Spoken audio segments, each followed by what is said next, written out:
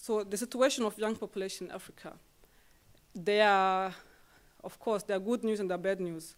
So I would like to start with the good news. And the good news are about why Africa is a very young and dynamic continent. So, as you may know, 65% of the African population are below the age of 35. So compared then with the European case, I don't know if you know that in Europe we're actually suffering now, European countries are suffering of the demographic imbalance because the population is aging. In Africa it's the contrary. We are getting more and more young population. 40% are between 15 and 35 years, and this is what has been defined as the young population, the youth. This has also to do with the point that this is also the young population which is supposed to be productive. So these are the people who are supposed to go to school or start finishing school and work. And then if the population growth keeps increasing on a stable rate, we're expecting that in the next 7 years, every 3 or 4 people will be a young person. And you can again try to compare it with the European case. It's not similar. The good thing is also that although there are many differences between West and South, but African young people seem to have the same interests regardless of where they are. So we can see this especially in how young people embrace technology and new media. So this is very similar. They all use Twitter, they all use Facebook. Of course, the only problem we have in Africa is then the problem of connection and access to internet. The labor market, if we have such a young population, this means that the labor market is confronted now every year with about 10 million young people finishing school or the training and they want to work. This is a huge challenge for African countries. So the bad news, they start with the fact that quality education is still not accessible to everyone, especially children have still a hard time trying to access schools because in many parts of Africa, education is still not free. So if the parents cannot afford it, most young people spend most of the time working, unpaid work, children work. And then there's a gender imbalance. There seems to be a traditional, how can we call it? I don't know if it's a mentality or just based on cultural understanding in many societies that the boys should go to school before the girls come. So especially when we face financial constraints, then sometimes we see it that the boys are sent to school before the girls. And you can see also in many countries that they're trying to empower especially girls' education. Still, child poverty is a very big challenge. There are many, in fact, there are many children families where children are the leaders of their siblings. So they cannot make themselves somehow escape poverty. So sometimes there's a kind of determination in it, which is very sad. And when it comes to Africa, of course, unfortunately, the big image which is portrayed in the West is that of conflict and war. And although, of course, I would like to always say it's not a one-sided picture, but it's still true that where there is conflict, children, young people are still the most vulnerable. So they suffer a lot, and they are voiceless. Most of the time they are voiceless. And this is due to the fact that in many countries the implementation of children and youth rights is just not correct. It's just not being done. So what is the African Union doing for the empowerment of young people? There's African Youth Charter. Actually, many people don't know about it. The same thing as rights for children. Many people don't know it. It's not a quality or primary area for politicians. But it's important that the African Union has something to say about young people. And the African Union, especially the Commission, is very clear in saying that the young people need to have a role for the development of the continent. We just saw the number. If 65% of the population are below 35, we need to find a way to empower them. We need to find a way to make them work for our development. So what does the Charter do? The Charter demands that national assemblies promote youth rights. They demand that national parliaments make it an issue, that they promote exchanges between the young people, be it from different regions, but also that they have a say in legislation. The other thing is that, you know, when it comes always to Africa and legislation, some countries can always say, it's a very ambitious goal, we find it very interesting, it's very good and fair, but we just lack the means. I mean, we have poor countries in Africa, you know, but then it's about setting priorities. It's about making these countries understand why investment in young people is important, maybe as important as investing in the army. Why not? Let's talk about it. Why not investing in our sustainable resources, which are our people? And then the other thing is to ask the judicial system to protect political and civil rights, to end arbitrariness if there are concerns of rape. We have these concerns. Young people, young girls getting pregnant, nobody has seen it, nobody knows about it, and this has a huge impact, especially on the productivity, on the skills of girls, their careers as well. So we need to protect their rights. And political rights especially, rights of association. So young people don't need to wait until they end university before they can gather, associate, and make a change in their communities. And of course, we need youth ministries. So these are the things which luckily, coming from a Rwandan background, I can say we have them. But still, we need to understand the Rwandan context. It's always difficult to talk about anything about Rwanda without understanding the context, especially the history, because we need to know also where the young people come from now, the one we see today. So I will just start briefly by telling you a bit about the Rwandan genocide and the aftermath. So, as you may all know, we had in 1994 the Rwandan genocide. It took up to 1 million people, and the consequences were dramatic. So drastic. We had 2 to 3 million refugees and displaced people. So this is just the human loss. Plus, we had the loss, a completely destroyed infrastructure. State system was completely not working, no institutions.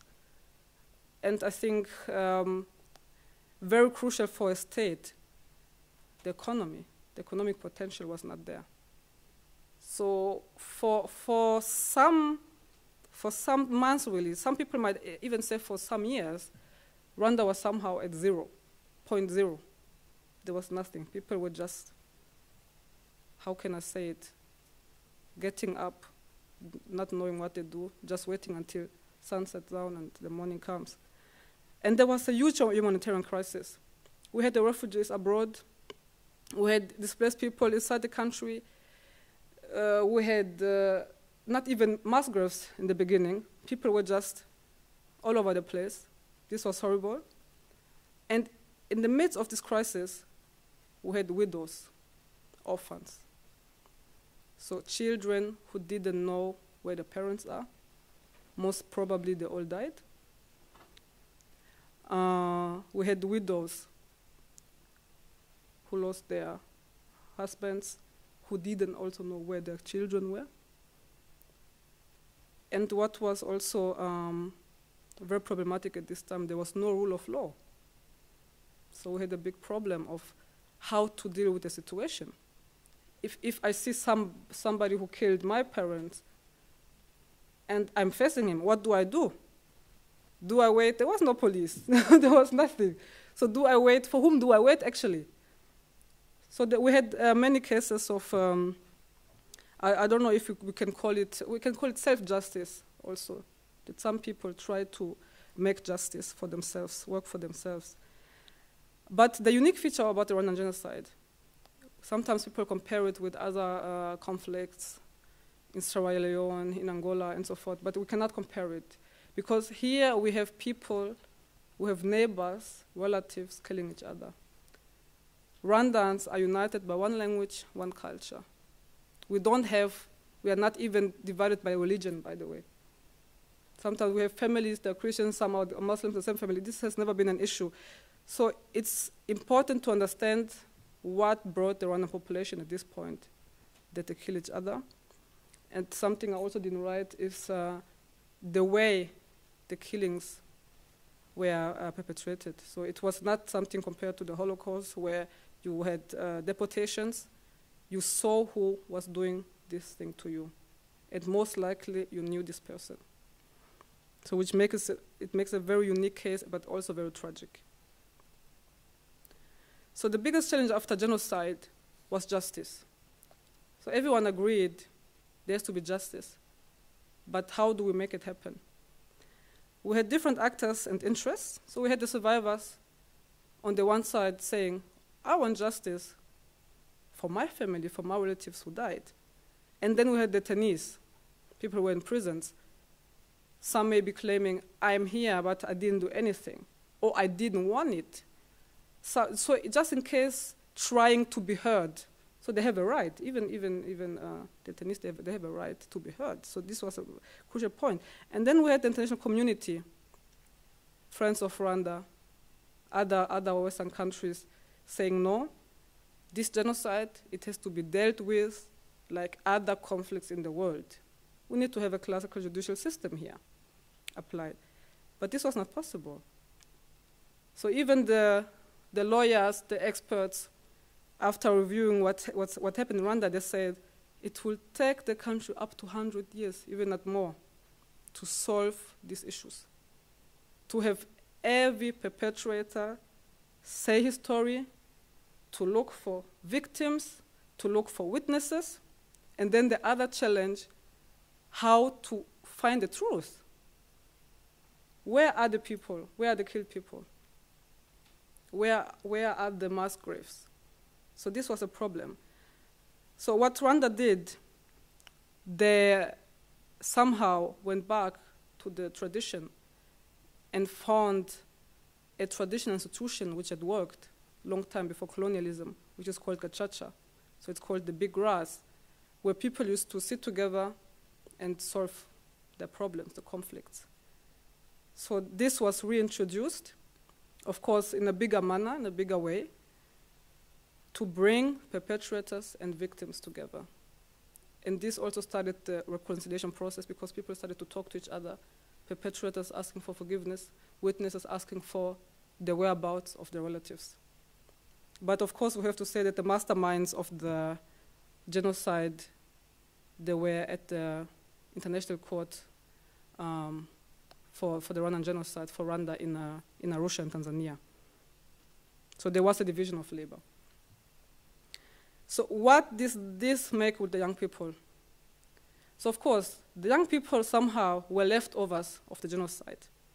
They were very vulnerable, need of help, and what became clear, a large majority of the people involved in the genocide were young people. So these were youth who were manipulated, subject to propaganda, and they followed instructions, killed their friends, their neighbors. So there was a big abuse of youth. And also what we had on the other side is that the young people they were very premature. They had to grow very fast. So there were some young people, as I told you before, finding themselves as the leaders of the family, maybe at the age of 10 or 12. So what do? You start taking responsibility. So they had to carry responsibilities at a very young age for the families, for the communities. But of course, this didn't change the fact that they had needs, and the country on the other side had very little means. So now in Rwanda, we have a generation, young generation between present, of course, the past, present, and the future, because it's not possible to move on without understanding what led to this tragic history, or particular history. This is why they have to come to terms with the past, they had to overcome the trauma, and they had to, again, trust somehow the leadership of the country, because remember, genocide is always a problem of leadership. It's always a problem of leadership. It's always a top-down approach. So how do you trust your leadership again after such thing? How can you even look at a soldier or a political leader and trust that he actually is interested in your future, in the peace of the country, after such a history? So for the young people then, conflict transformation in this case, it was not all about institutions, which is very important, but for the young people, it was the creation of an environment where they could somehow be in peace, and which also would serve as a foundation of them to be educated and to make full of their potential. So we just continue with this one. So in Rwanda, then the question is, how do we invest in the young people? What do? We have just now established young people are important. They're 65% of the population. We need peace.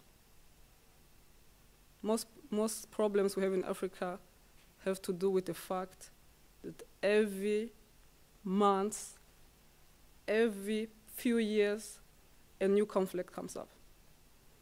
Let's take the case of Congo, for example, the case of Mali. Are children going to school? If they're going, they're going like this because maybe there are bombs, there's something, there are gunfire. So how can you invest in a young population when you have to build every few months, when you have to construct a school again, when you use funding to build a school and you have to build it again? So it's very problematic. So we need a strong country, a self-sufficient country, a peaceful country, which can plan for the young population, which can make measures which will last the next few years. And this will create a foundation we need for the young people to say, like in Europe, sometimes when a child is being born, the parents already set up a fund for the child. They have an account for the child. They say, when you're 18, you get this money, you go to university or whatever you want. But in Africa, sometimes we cannot plan. We don't even know if our child will get 5 years old. There's so many challenges. So we need this framework. And then who's responsible for this framework? It's the state. It's the state. I spoke to some young people, also from different African countries, and what always makes me very sad is when they say, my state failed me. I have nothing to expect from my state. But then I said, no, go to your state and make demands. They don't listen to me. This is our problem. The state sometimes doesn't listen to us. Young people need to make their voice heard, but sometimes the situation doesn't allow it. So, but the state has responsibility to create this legal framework, to make education and employment accessible for young people, and to have capacity building. So we have many young people who are innovative, but who just lack the skills. They could maybe tell you something in theory, but they just need access to a laboratory. They just need access to chemistry school. So we need the skills, we need transfer of knowledge, and we need youth exchange and unity. What has been done in Rwanda, there are many opportunities where young people can gather, spend time together, civil service, learn something about the history, but also learn to, at the same time, be independent and somehow to depend on each other as a nation. So the sense of belonging is very crucial. So we have challenges and solutions for youth productivity. In Rwanda, 16% of the population is not working. 11% of this 16% are young people. So it's the majority. And there's a reason why they're not working. And despite the fact that we have now graduation levels are increasing, we have now the biggest rate of graduation higher than in the past years. But then the same graduates, they come from universities, higher learning institutions, and they have a problem entering the labor market because the lack of jobs. And then we have a large number of unskilled people who could work in manufacturers, who could work in firms, but they're not skilled. So we need solutions for this. And we have need for an education system which is multidimensional. We have to somehow move away from the understanding education is only one way, which goes to university. If you didn't go to university, there's nothing you can do. No. There are many other different ways, and some countries are leading in this. And we need health facilities. Sometimes one people told me, even when you are bright mind, you cannot learn when you are unhealthy, and also you cannot study when you have an empty stomach. You need food, you need health. So we have solutions for this. Rwanda produced some solutions. The first solution was to say, we need basic education, based on other examples. We need to, given our budget, maybe given our limited means, but we still have to make sure children can go to school. So this was the 9 years basic education, so school is free for 9 years. Children can go to school. And the second was knowing that we have unskilled young people who cannot enter higher education, education institutions, but who are still somehow, who have potential. It will be a lost potential if they will just remain there. So let's give them opportunities to be skilled. Now this is what is called TVET, Technical Vocational Education Training. And then, of course, making sure no one has to pay a fortune to get treated if you're sick, given a universal health care, now covered by more than 90% of the population. So, and when these all things are solved, I think this is when we can say, let's talk about engagement. Let's talk about what young people can do, because the foundation is laid. I won't say too much about it, but of course, what can young people do? What can you do when you are healthy, when you are well-fed, when you are skilled? You start being creative. You can contribute to your family, to your communities, to your country. You can start creating. We have many people in arts, culture, media, and you can start to invent.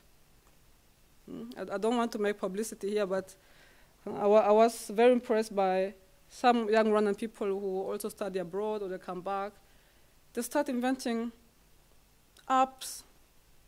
They start inventing, I don't know, new music styles, new DJ areas, something like that. So you start somehow becoming very creative in the ICT factor industry or even infrastructure. Young people somehow developing how to improve the water systems in the villages.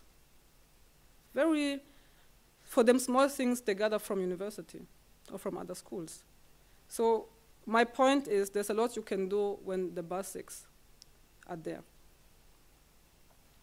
And then I come to my last point, which is the potential of North-South exchanges. Because I spent a lot of time abroad, so I remember there came a time in school when some of my friends started to go to Africa. And I was always like, what are you going to do in Africa? People are coming from Africa, they want to come here. Why are you going to Africa? And they always said, yeah, but it's nice, it's exchange, then we learn from each other. And I couldn't understand what they're talking about. Because I couldn't understand, what are they learning from Africa? And what are Africans learning from them? Because they're going to live anyways. But today, there's a lot we can learn. We can expand our horizons. I don't know, maybe my friends here who are from Africa, sometimes even when you go to a village in Africa and you tell a child from the capital, they won't believe you. They won't believe you that there are streets. They won't believe you that there are big houses. So now, bring the two worlds here together. Bring someone from the West telling them what is possible. This is a change. And bring somebody from the West seeing the realities on the ground. They are poor people. You are always throwing your food away. People have nothing. You see? So it's a different. And of course, we have cultural exchanges. We have cultural exchanges with a good, and you can always take the best of the both worlds somehow. I have friends who always tell me, oh, this democratic things, what people are always telling me, I don't understand it. But then he comes to realize, okay, maybe they have their own history, but there's nothing wrong in asking people for their opinion, not deciding before asking someone what he thinks. So we can bring them together and see what is working best for us.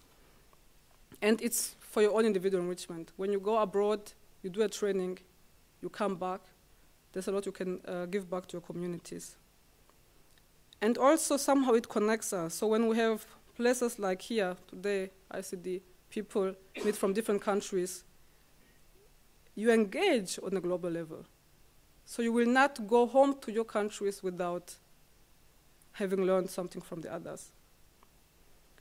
And of course, young people then become multipliers and defenders for rights and peace, having seen the realities of other young people. And of course, you can always shape your environment in a way, if you see the reality of others, you want to shape your environment in a way that others are not harmed or that they benefit from you. So, thank you very much. And I would like to take your questions. Questions?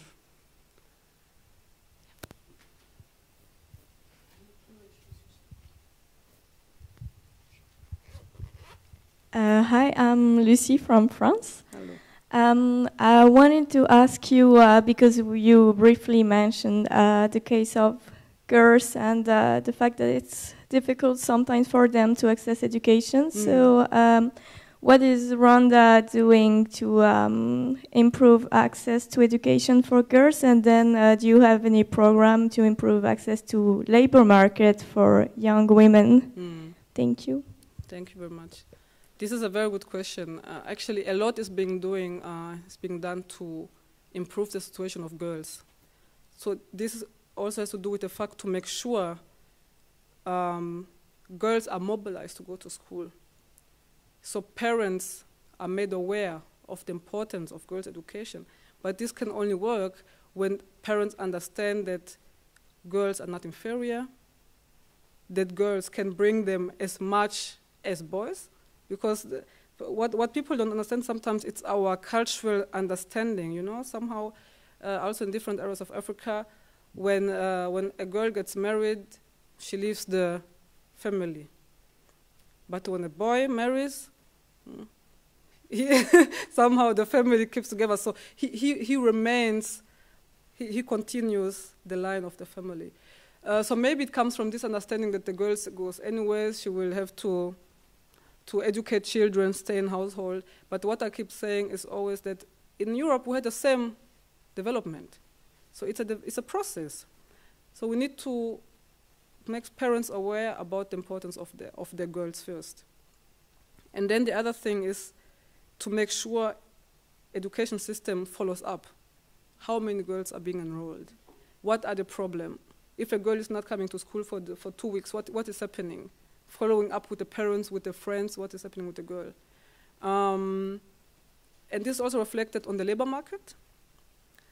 In the private sector, of course, you can see many lady entrepreneurs who are now starting business, who are very successful. But more so in the political area, where we have quotas for female participation, 30%, for example, in the main institutions. In Rwanda, we have now the highest percentage of female deputies in the National Assembly, 56%. so worldwide the highest, which shows you there is a political will to improve the situation, to empower young women and girls. But which is also interesting when you look at the international map. You see, some Western countries are having issues with quotas, female quotas. There are some Western countries very developed, but still it's a problem. Wages differences, female, male. And then I think it's good that in Africa we can say, okay, we have at least some few countries which don't have the issues with the quotas, but where we can see that, yeah, it's working for us, and the women are getting empowered, and this serves as role models for the young girls. Yeah. Ladies and gentlemen, please let's put our hands together for Elisabeth Kaneza for that wonderful presentation. Thank you.